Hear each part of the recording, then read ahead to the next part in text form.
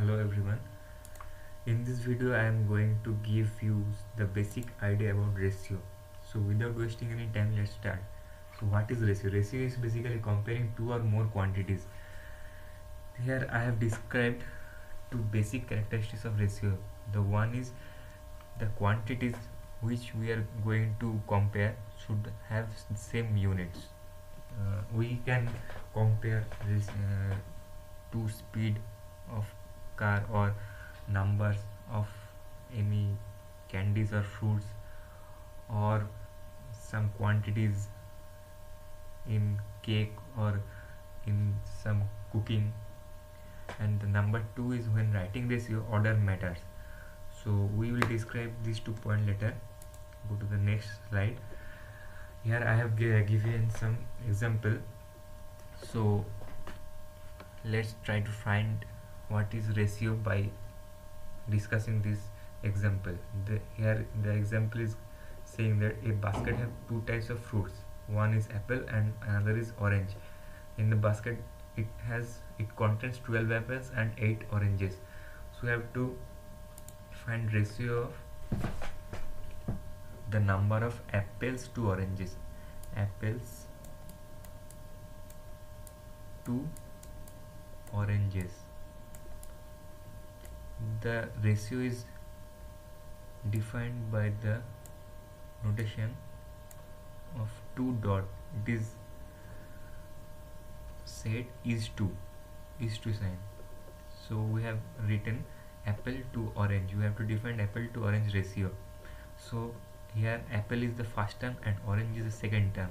Okay, so we'll write the number of apples in the left side of dot and number of orange corresponding to this position. Okay, apple, here the number of apple, orange, here the number of orange.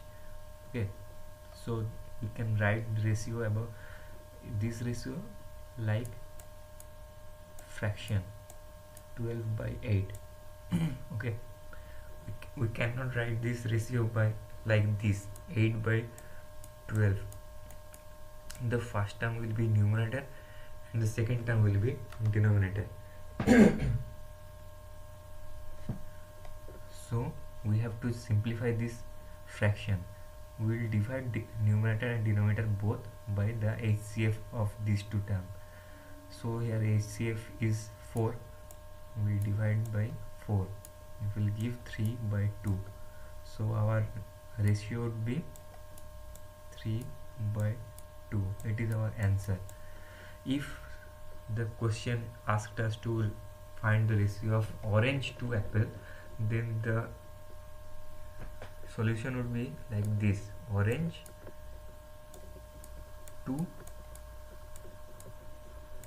apple. So we'll write the is to sign here, write the number of oranges corresponding to the position, number of apples corresponding to this position.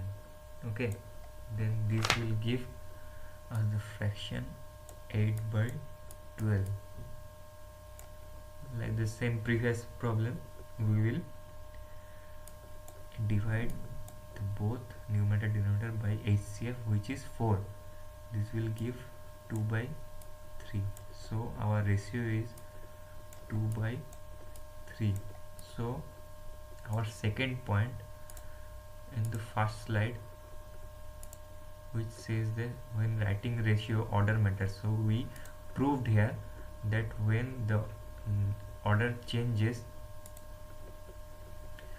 the ratio is automatically changes. We know that 3 by 2 is not same as 2 by 3.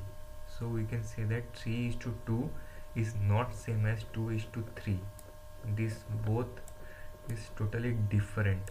So if the order is changed, then the answer will also be changed. And if in the question say number of apple is given and the price of orange is given, then we cannot compare these two, or apples and oranges. Here the number of apples is given and number of oranges is given.